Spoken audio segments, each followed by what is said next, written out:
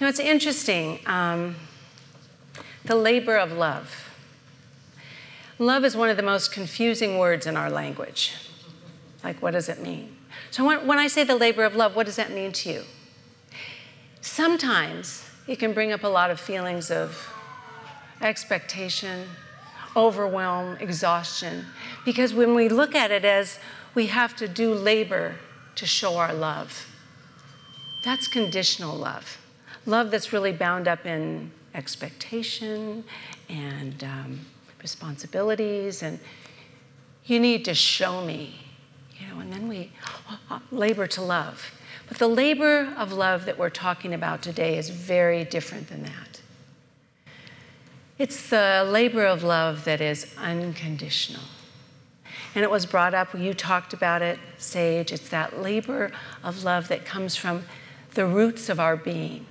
Each one of us is rooted in spirit, in love, in God, in goodness, in creativity, in service and love. That's what's inside of us. Just like well, God is love, and God is all there is. So what we're made of, we're all children of one essence. We're all that offspring.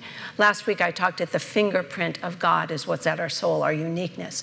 But we all have that in us. We're rooted in love. But we have to get to it. Just like a plant or a tree or vegetables or a flower needs to get their nourishment from their roots. If we want our labor of love to be unconditional, we have to dig deep, dig down deep to find out the stuff of which we're made.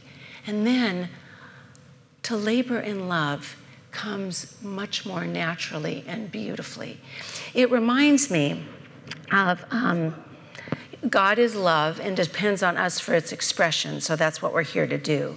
And we are co-creators with Spirit. Now, co-creators means we need the power and essence of God to be living, the heartbeat, to be alive, the creative spirit, but God needs us for its expression, to see what it can do through us, as us. There was a preacher that was walking down the road in kind of a rural area, and he saw this absolutely gorgeous farm, beautifully manicured. The crops were all well cared for and beautifully growing, and the barn and the house and the fence were painted beautifully, and even the road that led up to the house through the farm had beautiful trees and flowers. And so the preacher waited until he saw the farmer come out, and he came up to me, hailed him, and he said, "Oh my goodness, what a gorgeous farm that God has blessed you with." And the farmer said, yeah, God's blessed me, but you should have seen it when he had it by himself. That's the co-partnership, the co-creative stuff. We've been blessed with the gift of our life, our lifetime. We've been blessed with that. Do we look at it as a labor to get through this?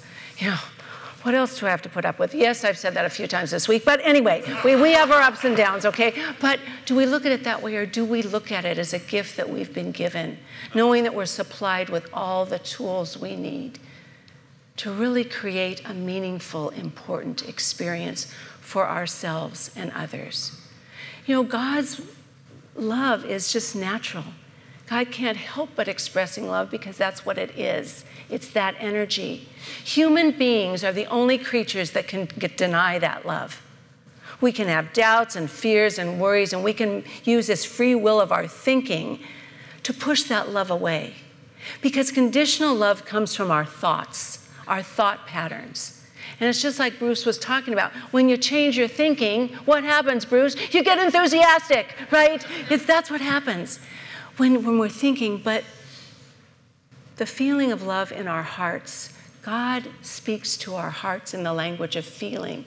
Love is a feeling that comes. And we can decide if we're going to spend our life letting our mind that is conditioned run us, or if we're going to take time to reach those roots and come up with something better and more wonderful and beautiful.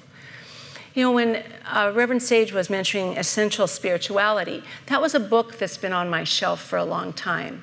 And when it's Sunday night and I realized I need themes for the next month, I go, oh, what should I do? So I grabbed that book, and I realized it's one, if I'd grabbed an Ernest Holmes book, they are all falling apart. Pieces are coming out because they're used so much. This book was brand new.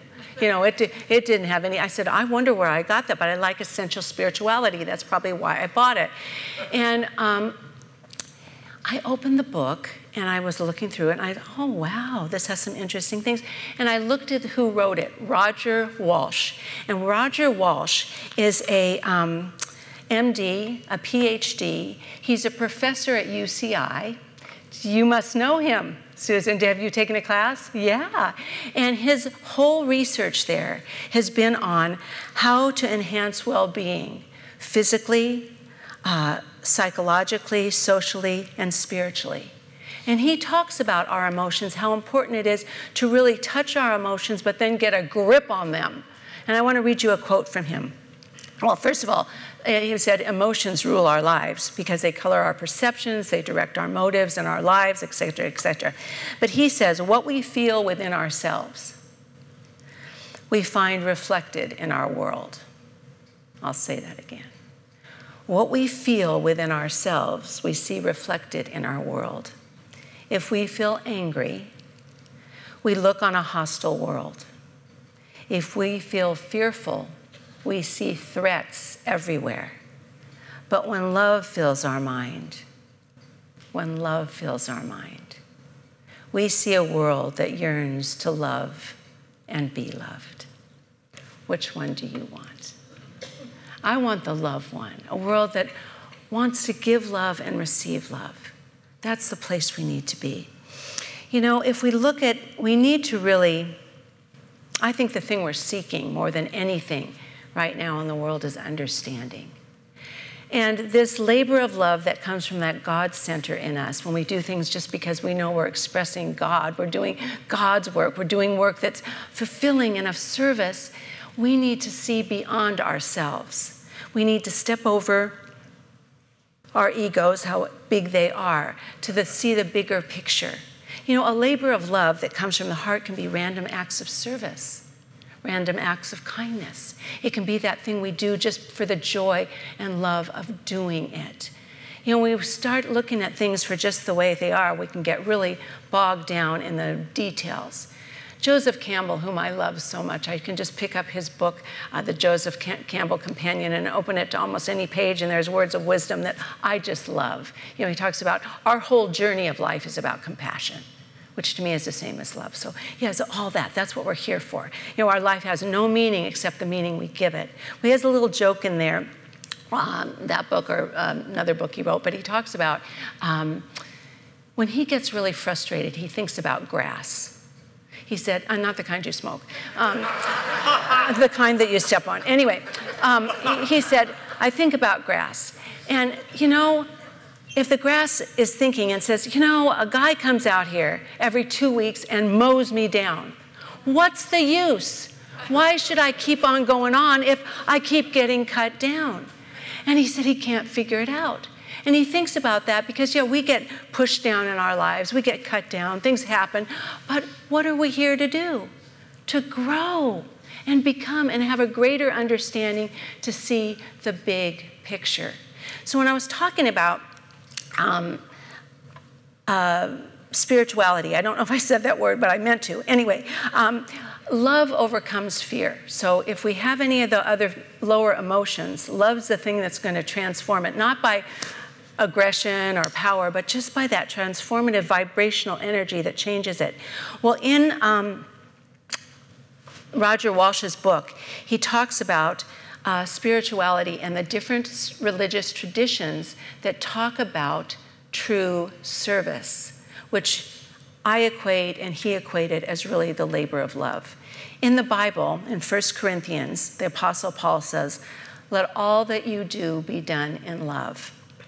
And so Walsh talks about 3 different traditions, and he said he gives the example of Christianity and Jesus and how his life was an example of selfless service. His teaching, his healing, sacrifice on the cross, he did this for his deep love of humanity. And that's that deep love of just selfless service. And then he talks about Buddhism. And one of the practices, the main practice in Buddhism, is compassion. The Bodhisattva vow is to alleviate the suffering from all beings. And in that sacred, compassionate service, it's about love is more than just that feeling, it's about action. We have to take action.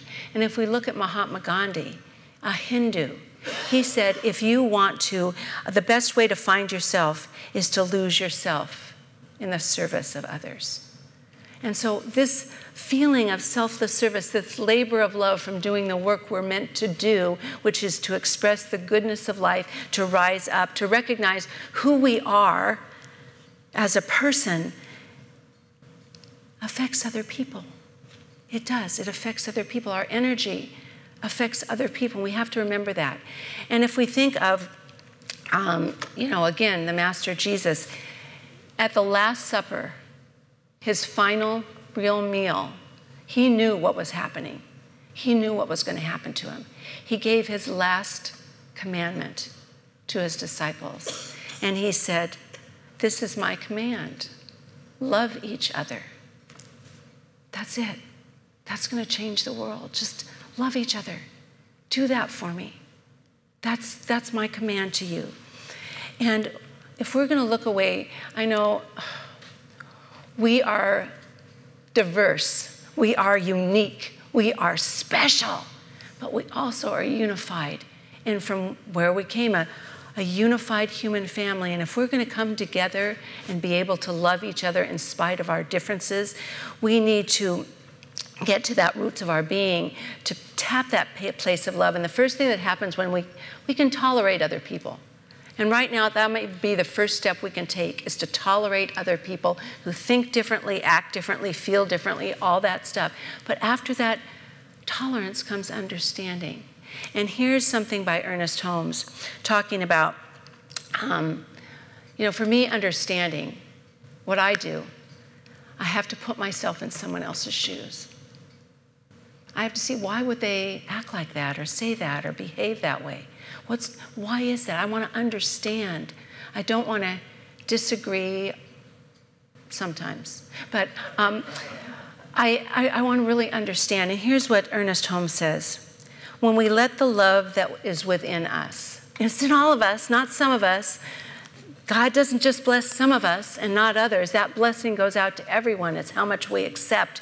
When we let the love that is within us go out to the God who is in all people and things, that's when we are loving with our true heart, our soul, and our mind. When we recognize the spirit that's within us is the same spirit that's in everyone. This is loving our neighbors as ourselves.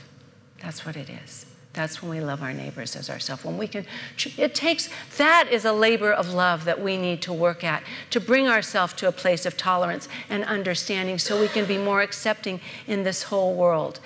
And it's interesting, Sage, one mind. Who did I come to that I wanted to end with, of course, in thoughts of just the labor of sacred, selfless love and service is Mother Teresa.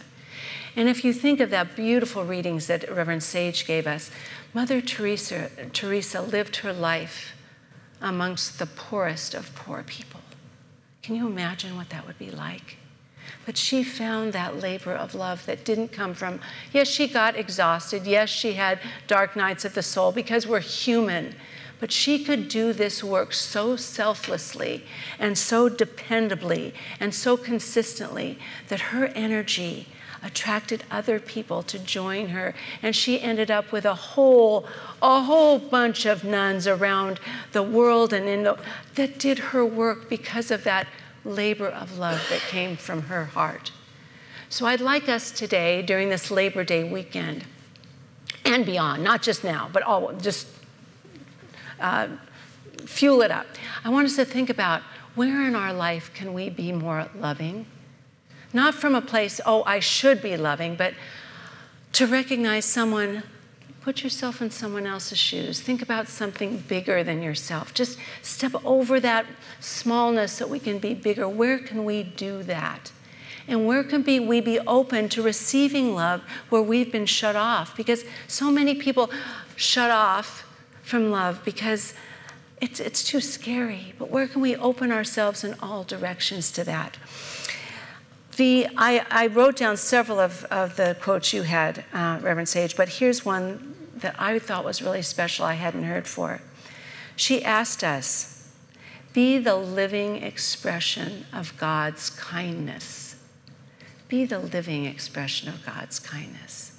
It's soft, it's sweet, it can be a smile, it can be a touch, the living expression. And how can we use that so we can touch more people around us? So I'm going to close by making you repeat after me, but let's do a little prayer first. Let's just unwrap ourselves, put our feet on the ground, open ourselves to touch the roots of our being, which happen to be love, compassion, goodness, kindness, creativity, potentiality. All that good stuff is right here already. We don't have to go anywhere. We just open up to something more.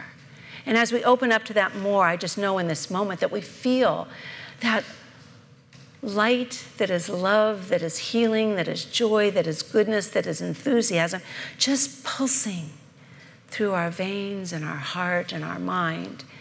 That we don't just feel the compassion and the caring and the healing and the creativity and potential that's in us, but we exude it. We become it because we allow it to be the truth of who we are. We know it, we claim it. It's not something we just think about. We know it's true. It's who we are.